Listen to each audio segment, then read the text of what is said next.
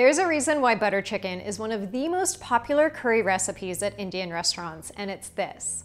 The ultra creamy and buttery sauce perfectly balances the bold and rich spices. It's seriously delicious. The chicken is marinated in a spiced yogurt mix, which makes it juicy and flavorful. And after a quick sear, the chicken is served in the oh so delicious curry sauce that's a blend of tomatoes, spices, cream, and of course, a little butter.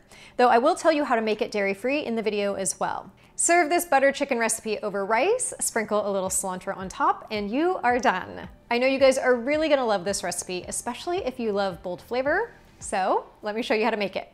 As I mentioned in the intro, butter chicken has bold flavor, and a lot of that comes from dried spices, which we'll get to in a second. But there's also some simple aromatics you'll need to prep, including mincing some ginger and garlic and dicing an onion.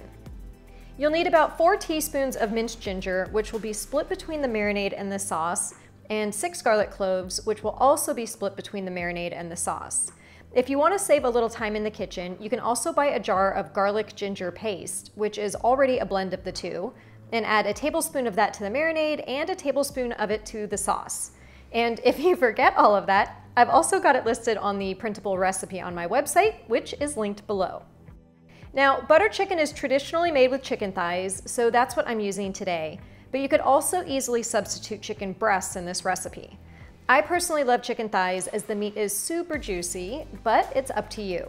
Either way, you'll need about 1.5 pounds of chicken and then dice it up into 1 inch to 1.5 inch pieces. These don't have to be perfect, just think bite-sized. And once you've got the chicken all chopped up, add it to a mixing bowl. To marinate the chicken, you'll need 1/2 cup of Greek yogurt. And if you're dairy-free, you can go ahead and sub dairy-free yogurt in here. 1 tablespoon of fresh lemon juice, 2 teaspoons of the minced ginger, and 3 garlic cloves that you can mince right into the bowl. Next come the spices, and you'll need 1 teaspoon of Kashmiri red chili powder. Red chili powder is not the same as American chili powder, which you might use in, say, a chili con carne recipe. That chili powder is a blend of spices, whereas red chili powder is simply ground chili peppers, and it's much more vibrant red in color. I'll also add that there's a difference between plain red chili powder and Kashmiri red chili powder, which is used in this recipe. The former is considered very hot, whereas Kashmiri chili powder is more mild in heat. I accidentally bought the wrong one when making this recipe once before, and let's just say that it definitely got my sinuses going. To that, you'll add a teaspoon of garam masala, a teaspoon of ground turmeric, and a teaspoon of kosher salt.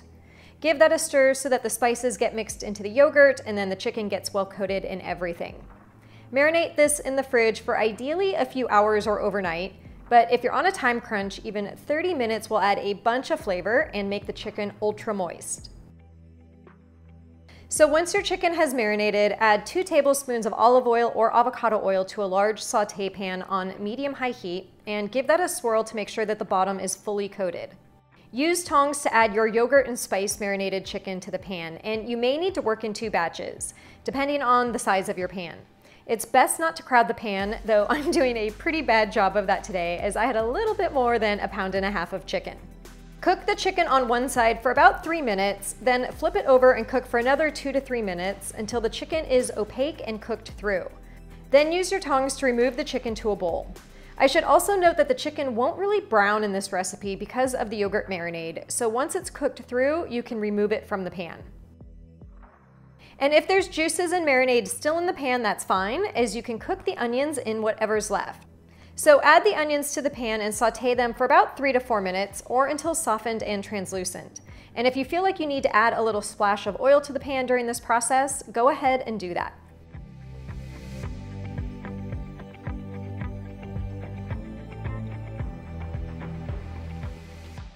Then add 2 teaspoons of minced ginger, 3 minced garlic cloves, 1 teaspoon of Kashmiri red chili powder, 1 teaspoon of garam masala, 1/2 teaspoon of ground coriander, and 1/2 teaspoon of cumin. Give that a quick stir to toast the spices and make them fragrant.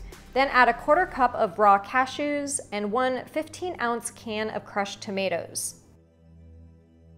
You'll also need to add 1 cup of water, and what I like to do is just fill the tomato can about 2/3 full with water and add that. Lastly, for a little sweet to balance the spices, add 1 tablespoon of coconut sugar or honey or your sweetener of choice. Give that a stir, reduce the heat to low, and bring it to a simmer, and let it simmer for about 5 minutes so that all of the flavors can meld together.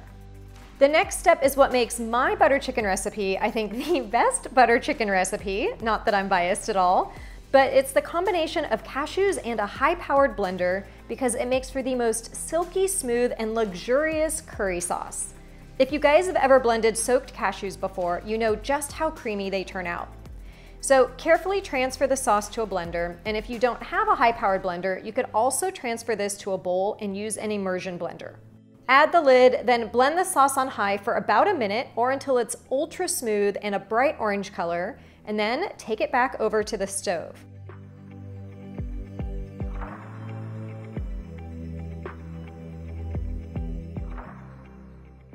Use paper towels to quickly wipe the pan clean, or go ahead and wash the pan, as you don't want any remnant chunks because we've just worked so hard to make a silky smooth sauce.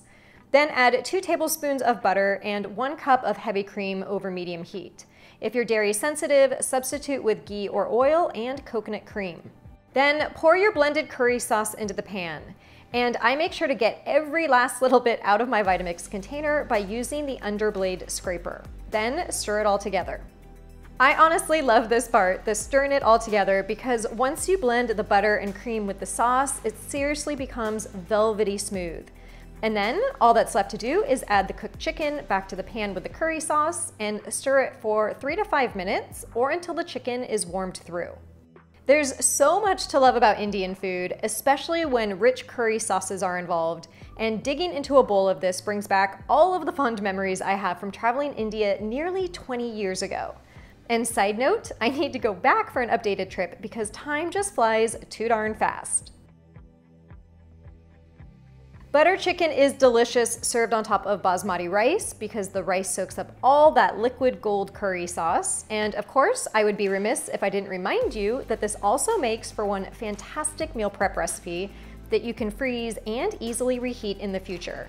You could freeze the butter chicken in a separate container to the rice, or you can freeze the two already combined together. It's up to you. Before serving, top it off with a sprinkle of fresh cilantro, and that's it. The most delicious butter chicken recipe that will definitely have you and your family going back for seconds. I hope you guys enjoyed today's video, and if you did, share it with your family and friends and give it a thumbs up, especially if you'd like to see more Indian recipes like tikka masala in the future.